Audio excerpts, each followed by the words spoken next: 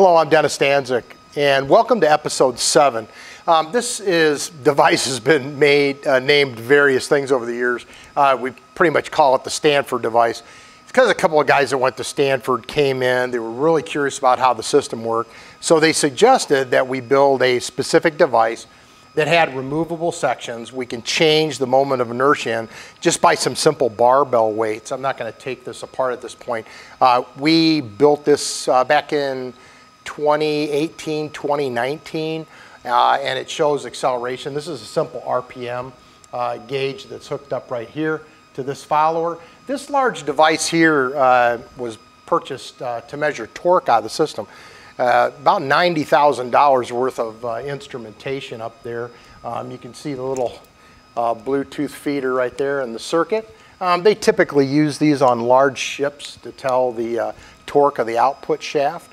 You can see the attenuator moving here. It's over here. I'm not going to do a back shot on this particular thing. It's a little bit too crowded in here. And this green one, which you can't see, is a point of the point of entropy. You'll be able to see it as I rotate it around. Again, a very weak field. I don't have a razor blade over here, so this is a charged drum. It's very, very, very weak all the way around, and the attenuator on here matches what you saw in Marie 4. If you come on a tour, you'll see it's a very, very weak magnetic field. This particular flywheel here weighs 1,200 pounds and is 48 inches in diameter. So I'm going to go ahead and manipulate it, and you can see how it reacts.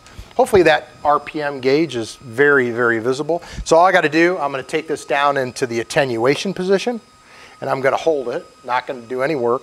There is absolutely no energy going into this system, just use of magnetic force. The paired permanent magnetic field is here between the attenuator and the flywheel itself.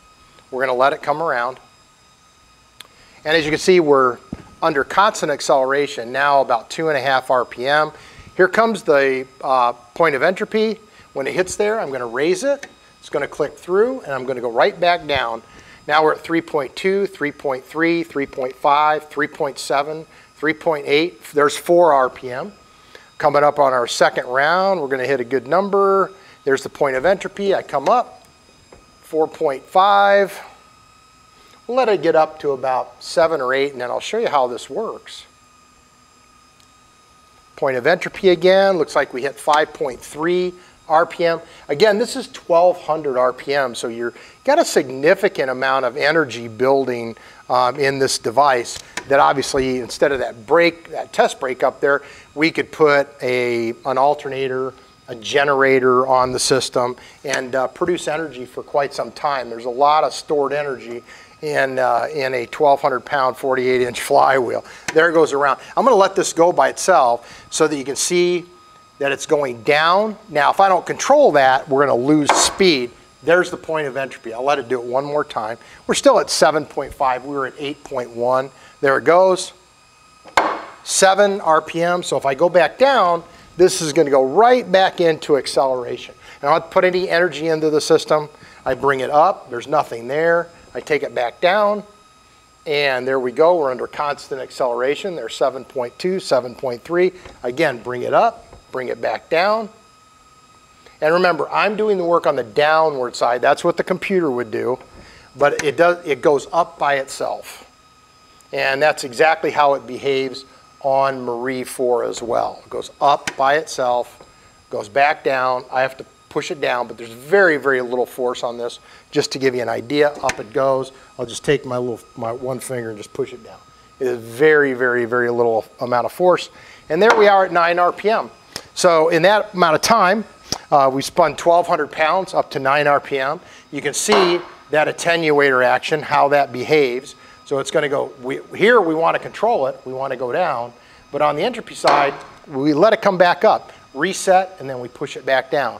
That's about 50% of the force necessary, and it'll just keep going. If I want to hold it in the neutral position, it will continue to decline. If I let it go, it'll decline slower. So that's it for episode 7.